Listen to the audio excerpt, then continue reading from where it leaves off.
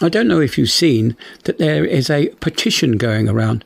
This is to stop the likes of Jacob Rees-Mogg from politicising GB News. Now, he's a politician in the UK. Now, to be honest, if you've got one job, you shouldn't be able to have enough time to do another job. But no, he uses his time that he could be dealing with his constituents. He spends it doing a television programme.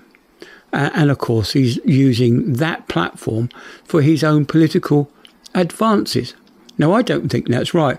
And a friend of mine actually started this petition and he's asked me to carry on. Now, I think also that politicians should declare their income and they should declare their involvement in other companies. Now, we had one particular politician, I won't give his name away in case a libel suit, but he was an advocate for PPE, yet he had shares in PPE companies, and I do believe that the government awarded him a contract to supply PPE. So he used his position of power to gain an upper hand on the competition. Now, isn't that insider trading? I think they should really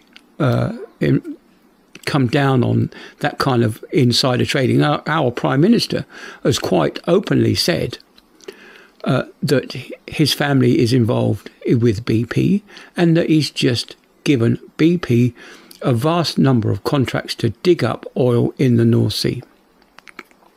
Nothing wrong with digging up oil, but he used his internal knowledge to gain the upper hand to rivals.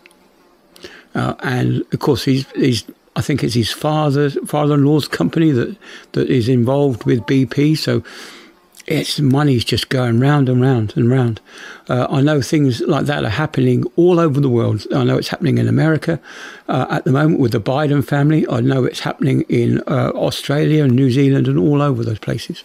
So to make a start on making these politicians more and more accountable, let's get them off the television when they're members of parliament at the same time. How can you spend that much time doing a television show and ignoring the people that put you in power?